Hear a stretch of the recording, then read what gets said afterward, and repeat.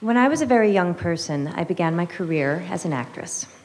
Whenever my mother wasn't free to drive me into Manhattan for auditions, I would take the train from suburban New Jersey and meet my father, who would have left his desk at the law office where he worked, and we would meet under the upper platform arrival and departure sign in Penn Station. We would then get on the subway together, and when we surfaced, he would ask me, "Which way is north?" I wasn't very good at finding north in the beginning, but I auditioned a fair amount, and so my dad kept asking me, "Which way is north?" Over time, I got better at finding it. I was struck by that memory yesterday while boarding the plane to come here, not just by how far my life has come since then, but by how meaningful that seemingly small lesson has been. When I was still a child, my father developed my sense of direction, and now, as an adult, I trust my ability to navigate space. My father helped give me the confidence to guide myself through the world. In late March last year, 2016, I became a parent for the first time.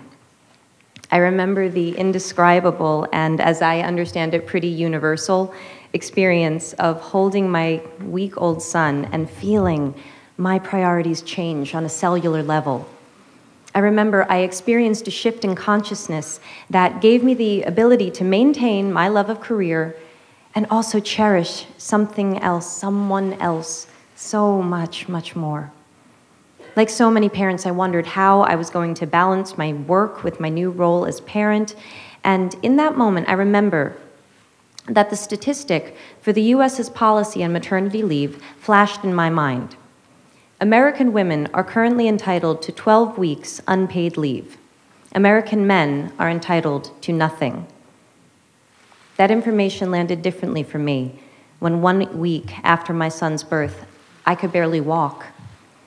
That information landed differently when I was getting to know a human who was completely dependent on my husband and I for everything, when I was dependent on my husband for most things, and when we were relearning everything we thought we knew about our family and our relationship. It landed differently. Somehow, we and every American parent were expected to be back to normal in under 3 months. Without income? I remember thinking to myself, if the practical reality of pregnancy is another mouth to feed in your home, and America is a country where most people are living paycheck to paycheck, how does 12 weeks unpaid leave economically work? The truth is, for too many people, it doesn't. 1 in 4 American women go back to work 2 weeks after giving birth because they can't afford to take off any more time than that. That's 25% of American women. Equally disturbing, women who can afford to take a full 12 weeks often don't, because it'll mean incurring a motherhood penalty, meaning they will be perceived as less dedicated to their job and will be passed over for promotions and other career advancement. In my own household, my mother had to choose between a career and raising 3 children, a choice that left her unpaid and underappreciated as a homemaker, because there just wasn't support for both paths. The memory of being in the city with my dad is a particularly meaningful one, since he was the sole breadwinner in our house, and my brothers and my time with him was always limited by how much he had to work. And we were an incredibly privileged family. Our hardships were the stuff of other families' dreams. The deeper into the issue of paid parental leave I go, the clearer I see the connection between persisting barriers to women's full equality and empowerment and the need to redefine and in some cases destigmatize men's roles as caregivers. In other words, thank you.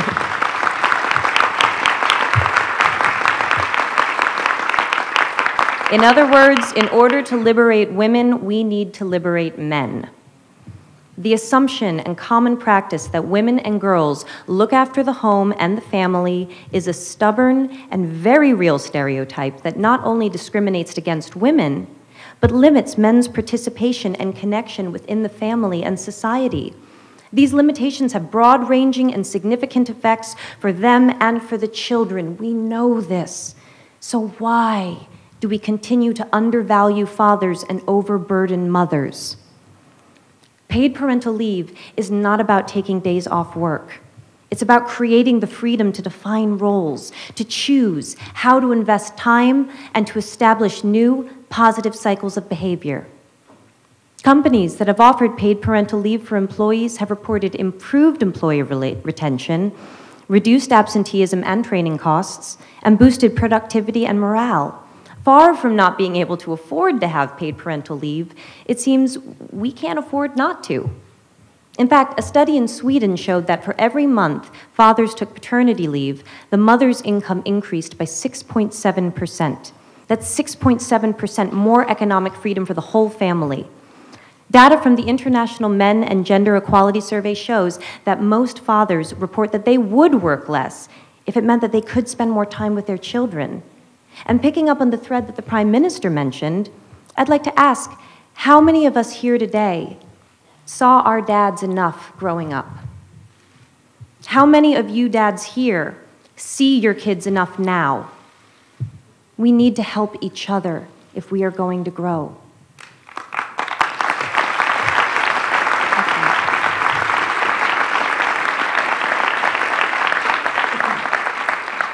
Along with UN Women, I am issuing a call to action for countries, companies, and institutions globally to step up and become champions for paid parental leave. In 2013, provisions for paid parental leave were in only 66 countries out of 190 UN member states. I look forward to beginning with the UN itself, which has not yet achieved parity, and whose paid parental leave policies are currently up for review. Oh, you're going to see a lot of me. Let us lead by example in creating a world in which women and men are not economically punished for wanting to be parents. I don't mean to imply that you need to have children to care about and benefit from this issue.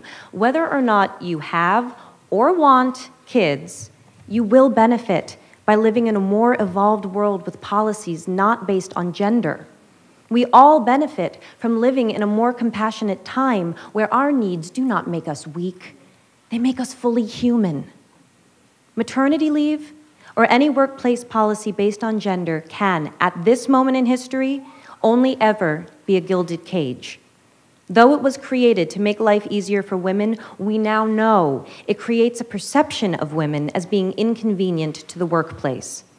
We now know it chains men to an emotionally limited path, and it cannot, by definition, serve the reality of a world in which there is more than one type of family. Because in the modern world, some families have two daddies. How exactly does maternity leave serve them?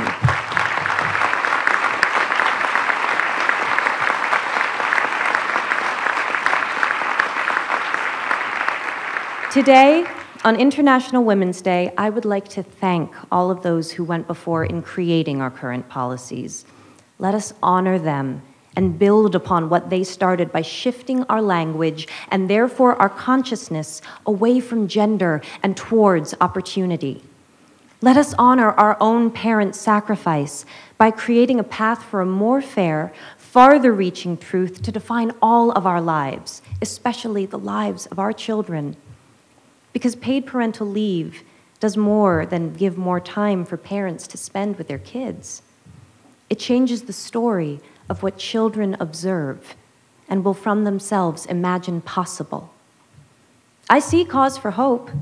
In my own country, the United States, currently the only high-income country in the world without paid maternity, let alone parental leave, great work has begun in the states of New York, California, New Jersey, Rhode Island, and Washington, which are currently all implementing paid parental leave programs. First Lady Chirlane McCray and Mayor Bill de Blasio have granted paid parental leave to over 20,000 government employees in New York City. We can do this. Bringing about change cannot just be the responsibility of those who need it most. We must have the support of those in the highest levels of power if we are ever to achieve parity. That is why it's such an honor to recognize and congratulate pioneers of paid parental leave like the global company Danone. Today, I am proud to announce Danone Global CEO Emmanuel Faber as our inaugural He for She thematic champion for paid parental leave. As part of this announcement, Danone will implement a global 18 weeks, gender-neutral, paid parental leave policy for the company's 100,000 employees by the year 2020.